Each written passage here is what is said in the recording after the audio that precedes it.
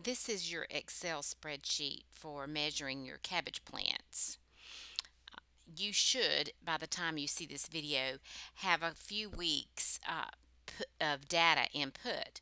I'm going to do it just as I go along in this video. So if you put in your plant height, and I'm just making this up, so yours should not look like this, but you're measuring in centimeters.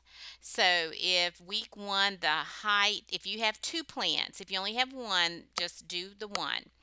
Uh, but for week one, the height of your one plant is 2 centimeters, and the height of your second plant is 2 centimeters, and the width is much wider.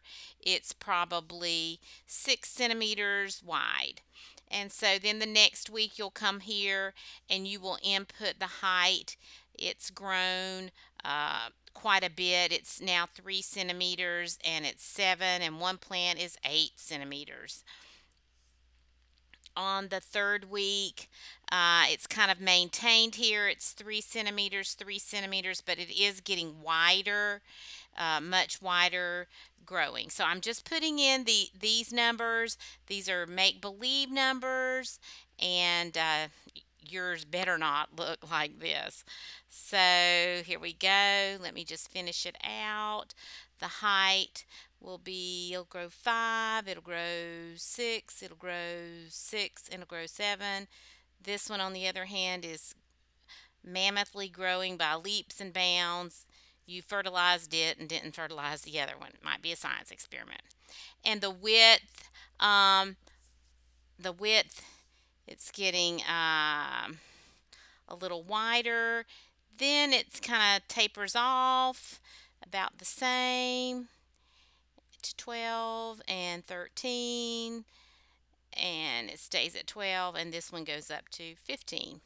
So I've input all my data, and you're going to have some other assignments with this, but one of the things I want you to practice doing here is making a graph with your data. So all I'm going to do is click and drag over my information that I have, and I highlight it. And when I do, I'm going to come up here to the Charts tab, and I think that I would like to make a column bar graph. So I'm going to pick one of these.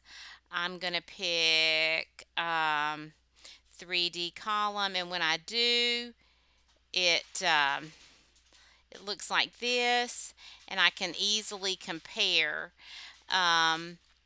the height of these, and I can see the height of plant 1, that's the blue, the height of plant 2, and red, green, purple. Now if I choose to do something different, I can look like this, but that doesn't give me very good information. So you just kind of need to pick and choose what is the best way to graph this. But I kind of like how that looks on this graph.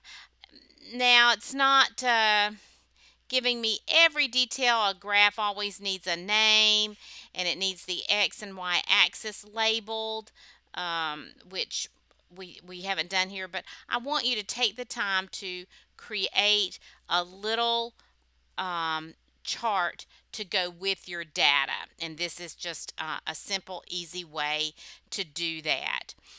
And probably you need a column graph when you are showing this growth. Although it's changed over time, you could also do a line graph if you chose to. So just wanted to give you this, and you'll have it for your assignment soon.